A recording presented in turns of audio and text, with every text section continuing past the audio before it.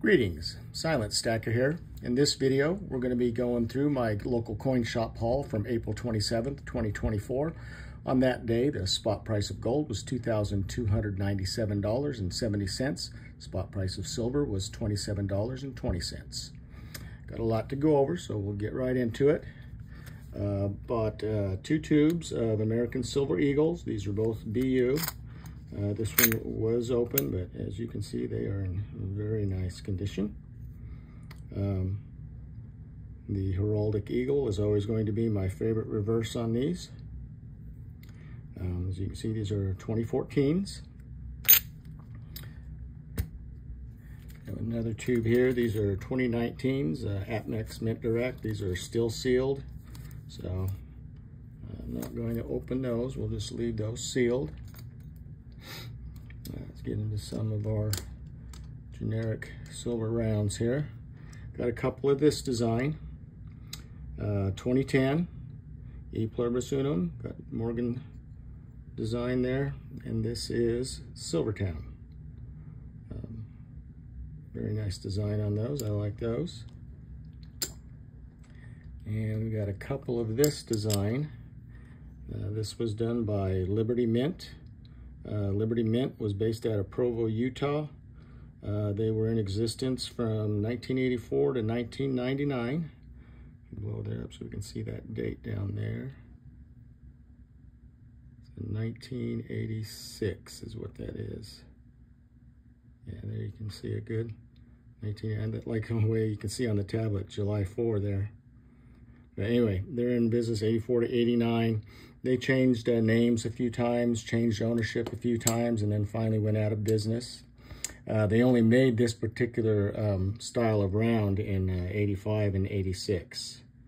And these both are 1986 versions.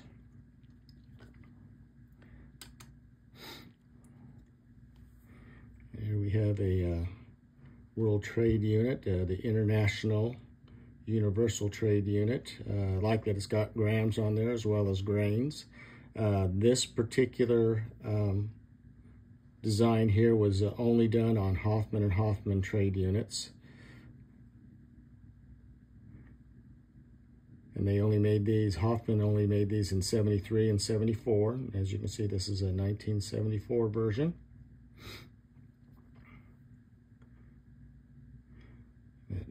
Hoffman and Hoffman, they were around from the 70s into the early 80s.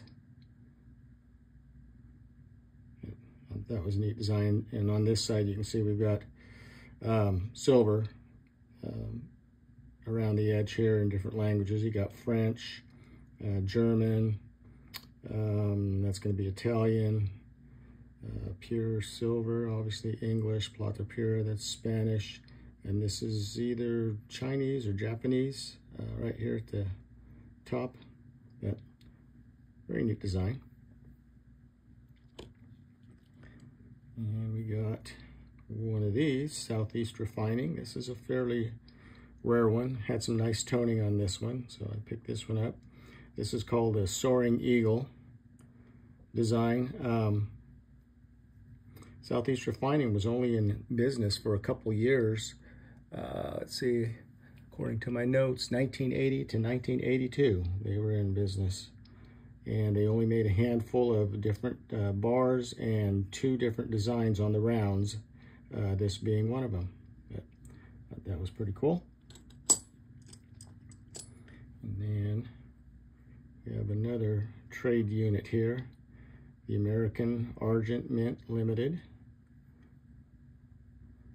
World Trade Silver, 1 troy ounce, In God We Trust. These guys were also out of Provo, Utah. They were only in business from 82 to 84, and it's only known of 1 round design that they actually made, and this is it. So there's really not a whole lot known about them, but they do know that they did make this 1 particular silver round. Other than that, nobody knows of anything else that they made. Got a couple of older Engelhard bars here, portrait style. It's an EMC version here. Has kind of your standard repeating hallmark on the back. And this particular design was made in 1981. They made roughly 400,000 of these. And got another Engelhard. This design was made in 1986. Got your eagle and flag there. A little bit different Engelhard. Different back on these, I like that. These ones, they made about 300,000 of these, so I'm glad to have these both. Got some more common stuff here. I got a stack of 5 of these Asahis. These are readily available. Nothing particularly special about these.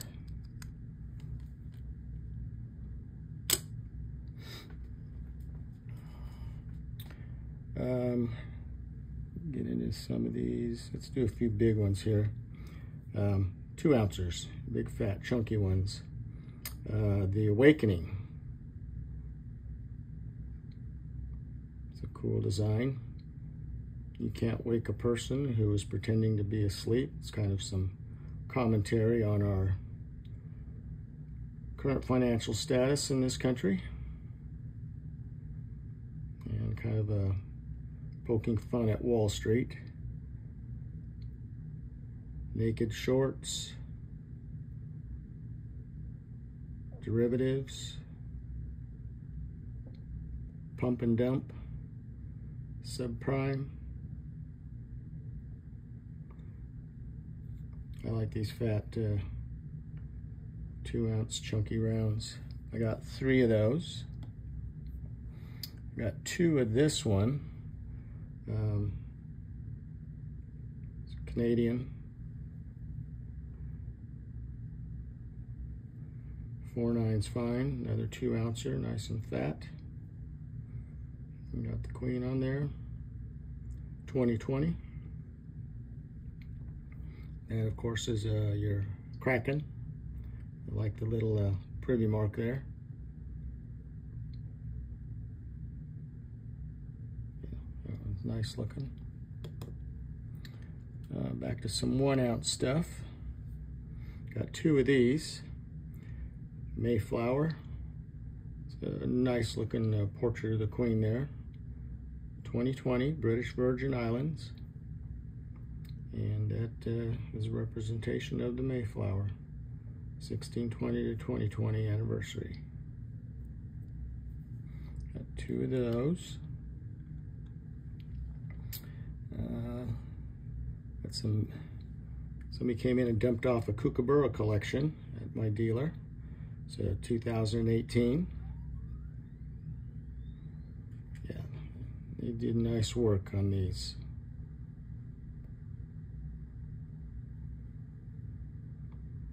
Got 2018. 2003.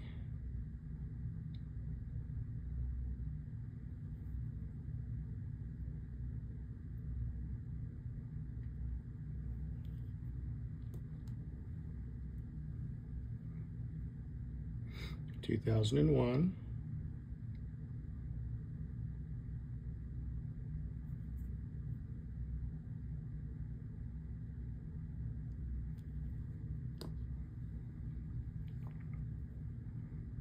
$1997.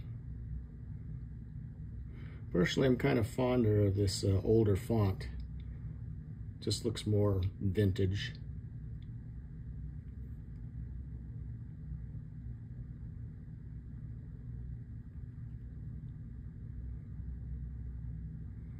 Which I guess at 27 years, we're kind of getting into that area. 1996.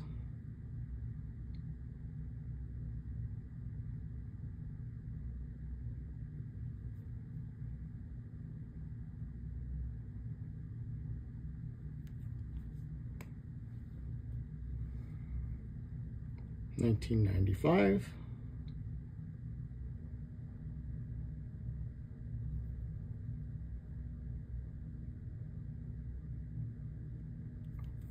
And I do have a collection of kookaburras, but I don't pick them up very often because they're just really, I think, somewhat overpriced. And it's 94. But again, these were all at $28.50, so I absolutely took advantage of that to add to the collection.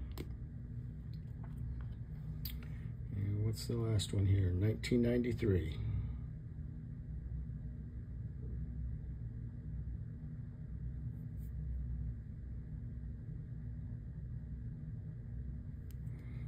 All right, so that's it for the kookaburras.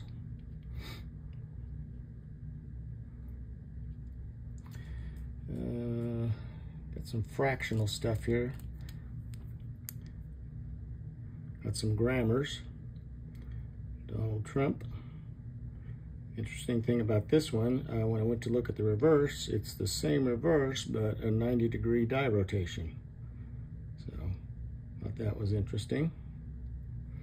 So I got a total of 9 grams, so that was one. Had 7 of these Valcambis, 1 gram each.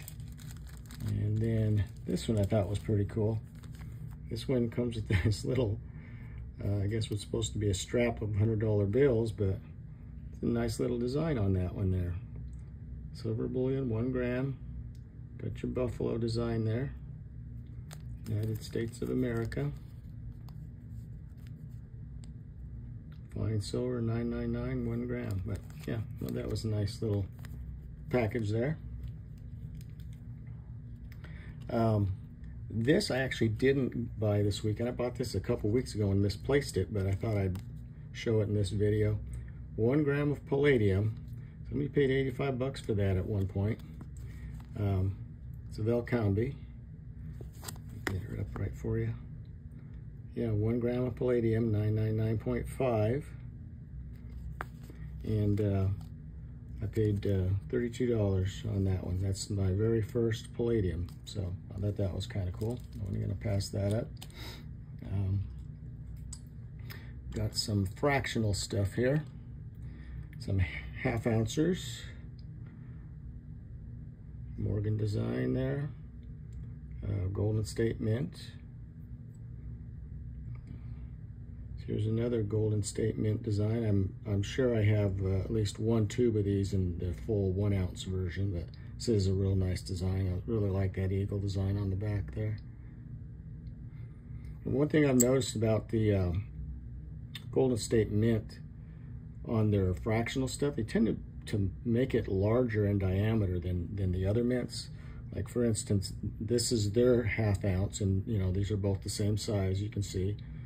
These are both ½ ounce, but then when you get to your other mints, you can see they are significantly smaller, but they're thicker.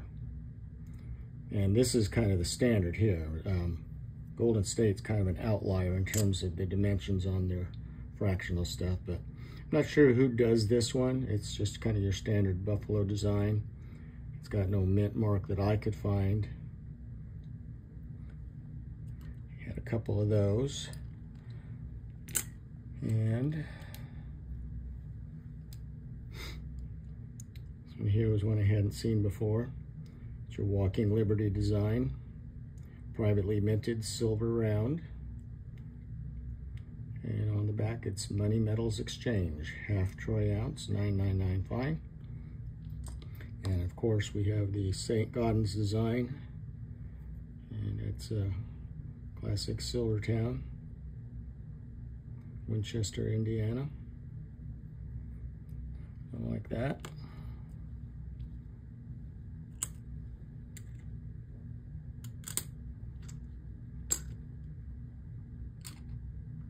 And then had a stack of 5 of these 10th ounce. Again, privately minted, you can see there. Silver round, Walking Liberty design. Money Metals Exchange, once again.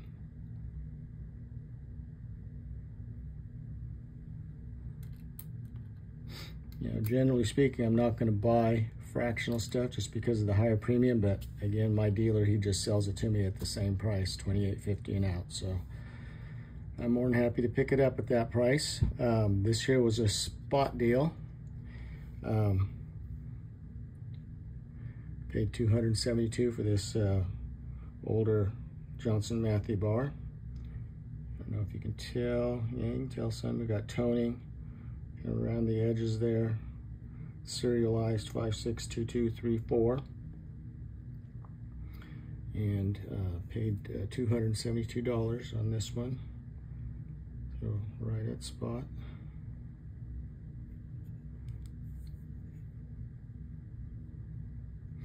Everybody likes Johnson Matthey.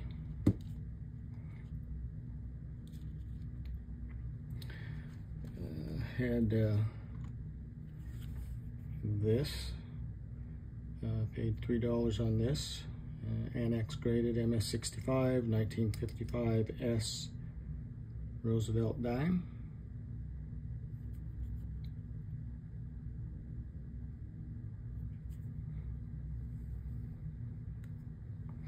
And this was another one at $28.50. It came in a tip. Icons of Inspiration. That's Wilbur and Orville Wright. And it's this was minted by the New.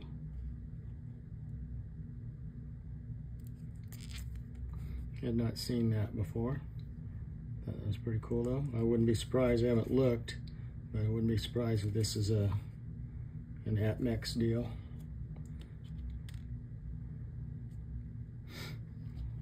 Got a little paper this week as well.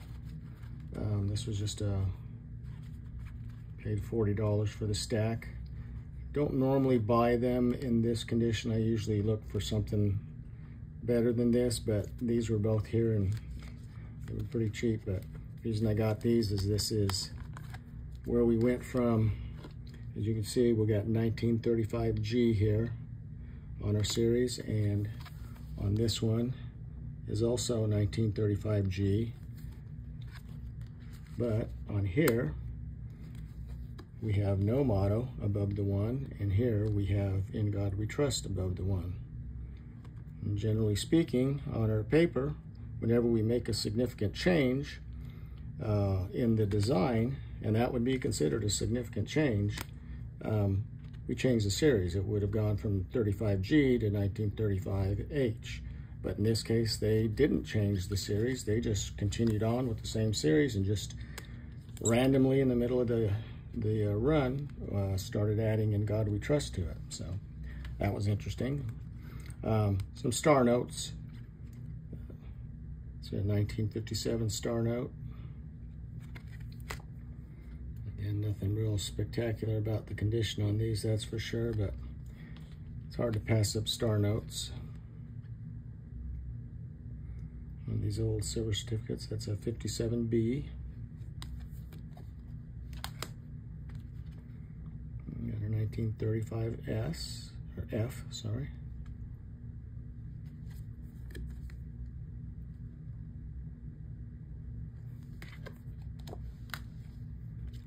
And one last, 1935G, star note.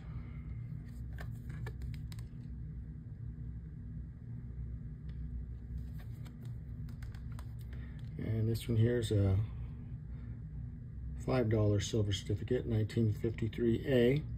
And except for this one corner right here, this was in nice, crisp, and circulated condition.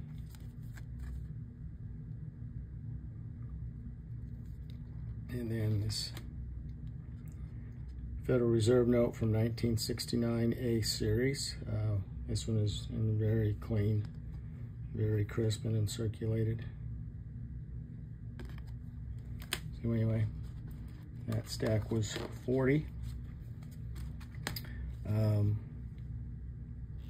Couple things at junk prices, which was 20 times face on this particular day. So $10 on this Franklin, and $2 on this 1963 proof dime.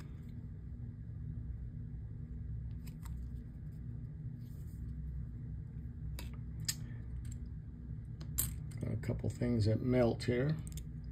I don't know if you can tell, boy, the toning on this one is crazy. And I'm not sure that that's natural toning or whether that's artificial, but these both came in from the same person, I was told. And this one does have, you know, obviously natural looking toning on it. But they are 40%. Got toning front and back, and this one's got that same crazy toning on the back as well. Blues and golds and greens in there. Yeah, that's your bicentennial. And both those up 40% at melt. This was a real nice Eisenhower, I thought. 1973. Real good condition. So I might even need that one for my book. But great deal at melt. And let's get into this. Is kind of different. I got this at 26 bucks just because it was damaged and all funky looking. So again, spot 27.20, and he let me have it at 26 to throw into my melt. I'm going to eventually start melting and pouring. And speaking of which, he also had this that had come in. Obviously this is silver shot, 20 ounces worth. And I was not aware of this, but apparently when he goes to turn that into the refinery to have it melted, they deduct 5% off of spot when they pay him.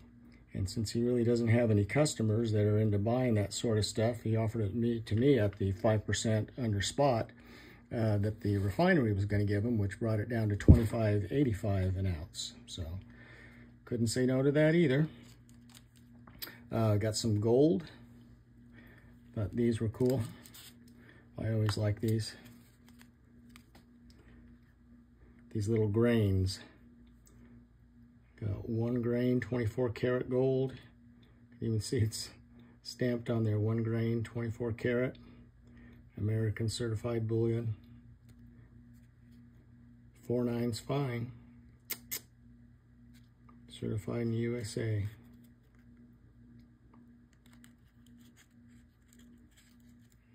And if you want, you can pause and read this here, but this here was what resonated with me. Now you own the real deal, not just a piece of paper. I think we know what they're talking about there. Yeah, what do we got here? I think we got a few of these. 1, 2, 3, 4, 5, 6, 7. Got 8 of those. And got all those at melt, which at a grain a piece is not a whole lot of money.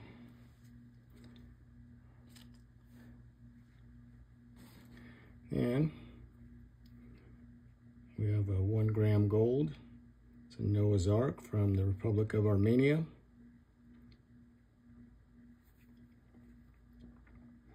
Very nice looking.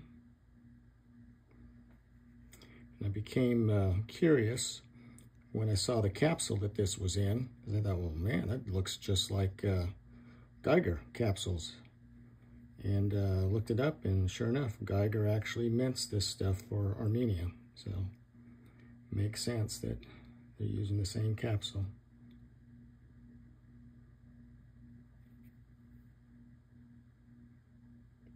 I do have these in 1 ounce silver rounds. I think I have at least 1 tube of those. Got some more gold. 1986. 10th ounce gold. 4/9's fine. Paid a 3%. No, I take that back. 4% premium on this.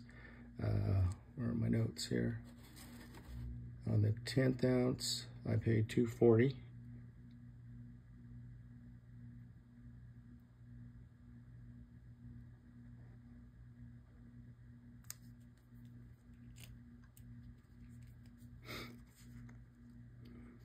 1/4 ounce, again 1986.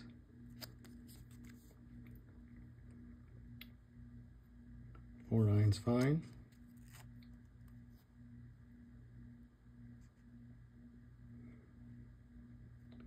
And on this, paid a 3 ounce premium. Paid $5.90 on that. And I guess I could mention on this, it was $80 on that. This had a, I believe that was like an 8% premium. And I got a couple of pre-33 gold pieces.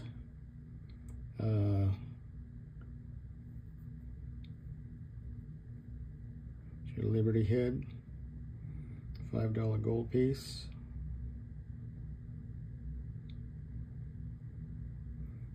It's a 1900. Very nice detail. Not much wear to that one. And here we have an 1882. A little bit more wear on this one, but still not much.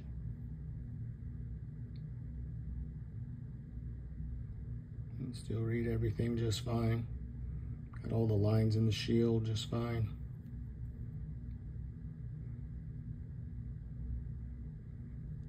And on those two pre-33 gold, I got those for just at gold value, so no premium at all on those.